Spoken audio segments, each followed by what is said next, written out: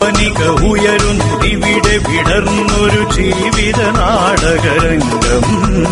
ജനനം തൊട്ടു തുടങ്ങും നാടകമടിമുടി നാട്യക്കാരാം. ഉയർന്നു ഉണർന്നു ഉയർന്നു ഉണർന്നു തുടങ്ങി നരനടനം.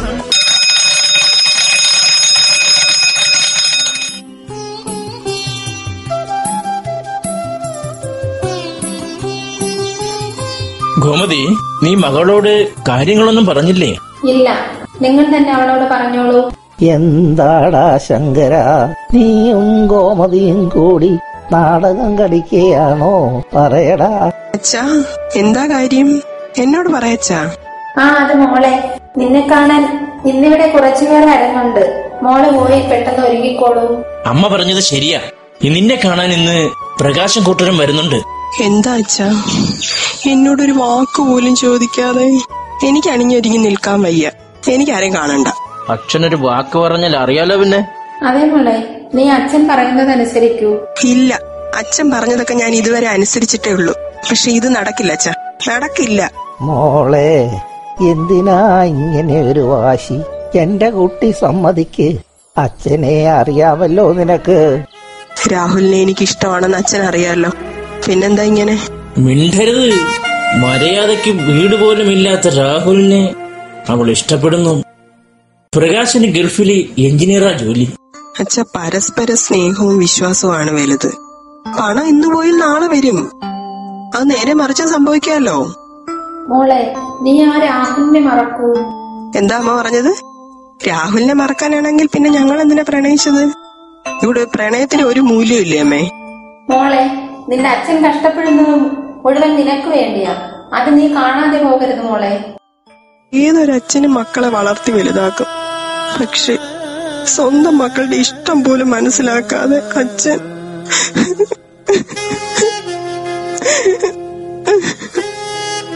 കൃത്യം 11 മണിക്ക് അവരിവിടെ എത്തും.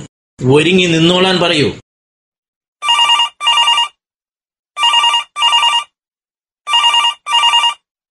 ഹലോ, എന്താ ഗീതു? എന്തിനാ നീ കരയുന്നത്? പറ. രാവിലെ എനിക്ക് ഇവിടെ നിൽക്കണ്ട. ഇവിടെ നിന്നാൽ എന്റെ അച്ഛൻ എന്നെ മറ്റാരെങ്കിലും കൊണ്ട് കെട്ടിക്കും. നീ എന്താ ഇങ്ങനെയൊക്കെ പറയുന്നത്? അതിനിവിടെ എന്താ സംഭവിച്ചത്? എന്നെ ഇന്ന് പെണ്ണ് കാണാൻ ഒരാൾ വരുന്നുണ്ട്. അച്ഛൻ അറിയാവുന്ന പാർട്ടിയാ. ഗീതു, അപ്പോൾ നീ? ഇല്ല രാഹുൽ, എനിക്ക് രാഹുലിനൊപ്പം കഴിഞ്ഞാൽ മതി. ഞാനങ്ങോട്ട് വരുക. ഗീതു, ഒരു വീട് പോലും മര്യാദക്കില്ലാത്ത എന്റെ കൂടെ എങ്ങനെയാ നീ വരുന്നത്? ശരി ഗീതു, നിന്റെ ഇഷ്ടം പോലെ നടക്കട്ടെ.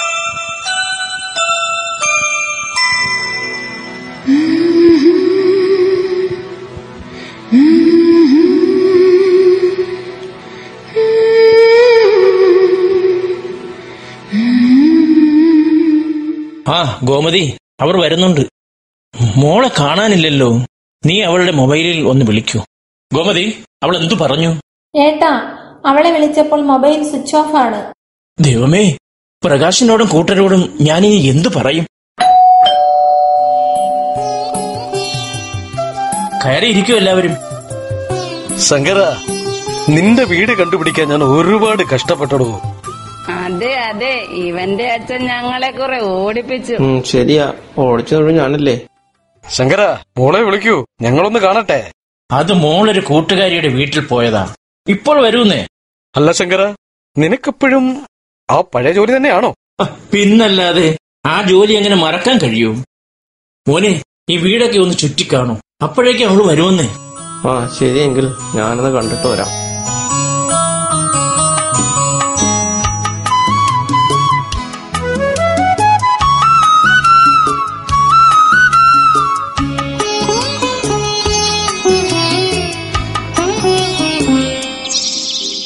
പ്രിയപ്പെട്ട അച്ഛൻ പറഞ്ഞ ഏതൊരു കാര്യം ഇതുവരെ ഞാൻ അനുസരിച്ചിട്ടേ ഉള്ളൂ. എന്നാൽ എന്റെ ഇഷ്ടം മനസ്സിലാക്കാതെ എന്നെ മറ്റൊരാളെ കൊണ്ട് വിവാഹം കഴിപ്പിക്കാൻ അച്ഛൻ തീരുമാനിച്ചു. അച്ഛനറിയാം എനിക്ക് രാഹുലിനെ ഇഷ്ടമാണെന്ന്. അത് പലപ്പോഴും ഞാൻ അച്ഛനോട് തുറന്നു പറഞ്ഞപ്പോൾ അച്ഛൻ ഒരിക്കലെങ്കിലും സമ്മതിക്കുമെന്ന് ഞാൻ കരുതി. എന്നാൽ എന്റെ കണക്കൂട്ടലുകളൊക്കെ തെറ്റിവെച്ച പരസ്പരം സ്നേഹവും വിശ്വാസവും ഉള്ള രാഹുലിന്റെ കൂടെ എനിക്ക് ജീവിക്കണം അച്ഛ. എനിക്ക് അവന്റെ കൂടെ ജീവിക്കാനേ കഴിയും. അതുകൊണ്ട് ഞാൻ രാഹുലിന്റെ കൂടെ പോകുന്നു എന്ന് ഗീതു.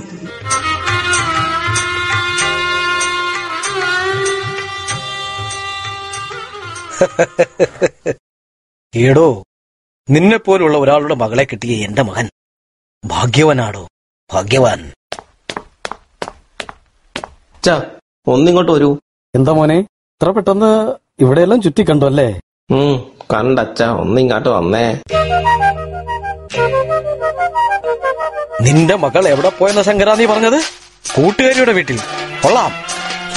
എങ്കിലും എന്നോട് ഈ ചതി ചെയ്യുമെന്ന് ഞാൻ അറിഞ്ഞിരുന്നില്ല ശങ്കര, ഞാൻ അറിഞ്ഞിരുന്നില്ല. അത് നീ.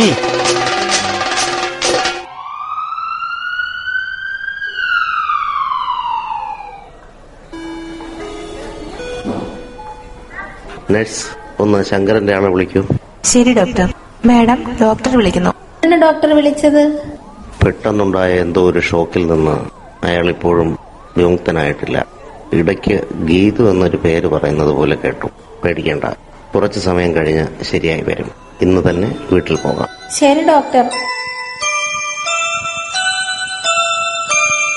പ്രകാശ്, അവൻ പോയോ? അവര് പോയി. എന്നാലും നമ്മുടെ മോൾ ഇങ്ങനെ ചെയ്തല്ലോ. മോളോ? ഏത് മോള്?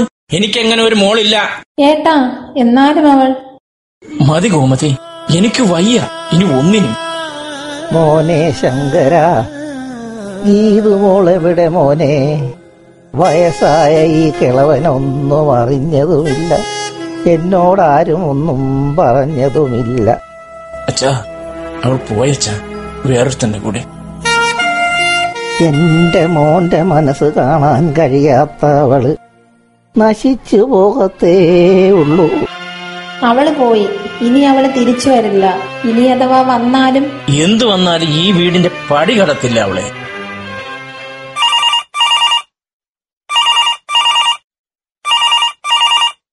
ഹലോ, ഇതാരാ?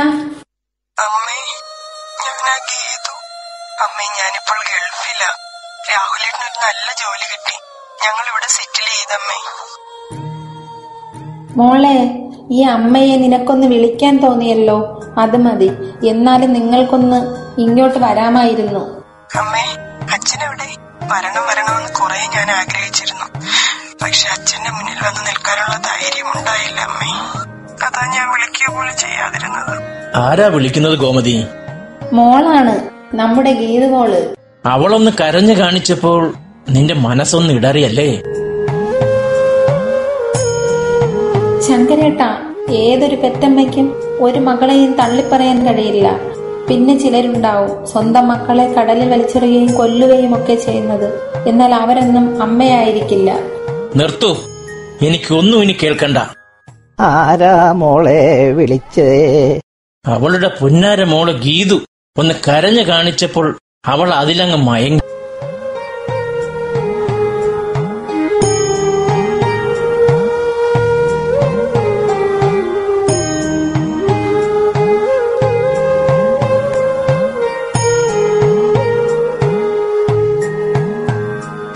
ഗോമതി, ഒന്നിവിടെ വന്നേ.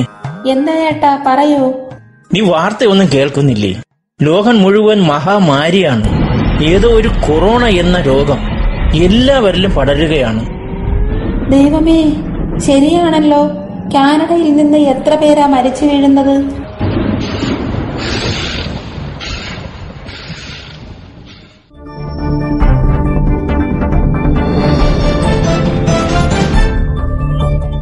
പ്രധാന വാർത്തകൾ വായിക്കുന്നത് സുരേഷ്.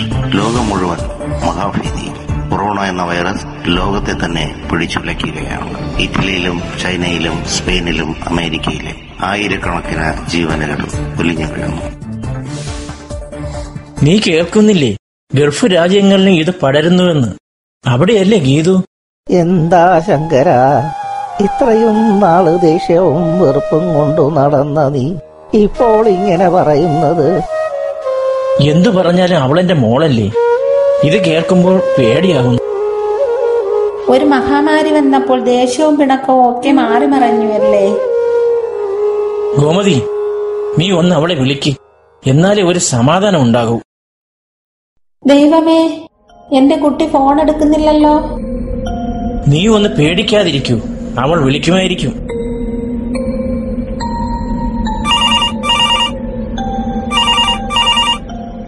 ഹലോ, അമ്മേ അമ്മേ അമ്മ ഇന്നത്തെ വാർത്ത കണ്ടിരുന്നോ? കണ്ടു മോളെ, നിന്റെ അച്ഛനും അതുകൊണ്ട് ആകെ വിഷമത്തിലാ.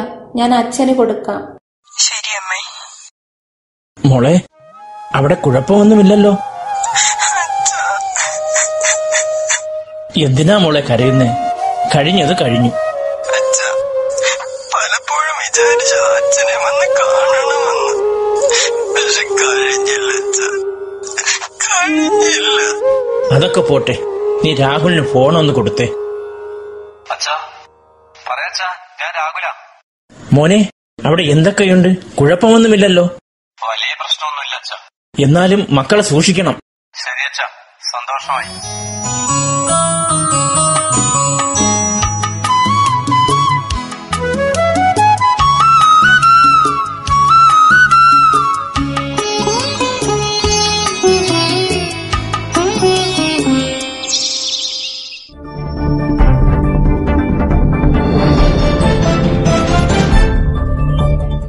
പ്രധാന വാർത്തകൾ വായിക്കുന്നത് സുരേഷ്. ലോകം മുഴുവൻ മഹാഭീതിയിൽ നടക്കുകയാണ്. കൊറോണ എന്ന വൈറസ് ലോകത്തെ പിടിച്ചുലയ്ക്കുകയാണ്. ഇറ്റലിയിലും ചൈനയിലും സ്പെയിനിലും അമേരിക്കയിലും ആയിരക്കണക്കിന് ജീവനുകൾ പൊലിഞ്ഞു വീഴുന്നു. ഇനിയിപ്പോ പുറത്തിറങ്ങാൻ പോലും പറ്റില്ലല്ലോ. പുറത്തിറങ്ങിയില്ലേലും കുഴപ്പമില്ല, ഇതൊന്ന് കുറഞ്ഞാൽ മതിയായിരുന്നു. എങ്ങനെ കുറയും മക്കളെ? എല്ലാവരുടെയും അഹങ്കാരം അതാദ്യം കുറയ്ക്കണം. ശരിയാ അച്ഛൻ പറഞ്ഞത്. ഇന്ന് മഹാമാരിയുടെ വക്കിൽ നിൽക്കുമ്പോഴും ആരുടെയും അഹങ്കാരത്തിന് ഒരു കുറവുമില്ല. പ്രളയം വന്നപ്പോൾ വീട്ടിൽ നിന്നും പുറത്തെന്ന് പറഞ്ഞു. അപ്പോൾ എല്ലാവർക്കും വീട്ടിനകത്തിരുന്നേ പറ്റും. എന്നാൽ കൊറോണ വന്നപ്പോഴും പുറത്തിറങ്ങരുതെന്ന് പറഞ്ഞു. എല്ലാവരും പുറത്തിറങ്ങി നടക്കുന്നു. ശരിയാ, നമുക്ക് വേണ്ടി രാവന്തിയോളം കഷ്ടപ്പെടുന്ന അധികാരികളുടെ വാക്ക് കേൾക്കാൻ ആരും തയ്യാറല്ല. ആരും അവരെ അനുസരിക്കാതെ തന്നിഷ്ടം കാണിച്ച് ജീവിക്കുന്നു.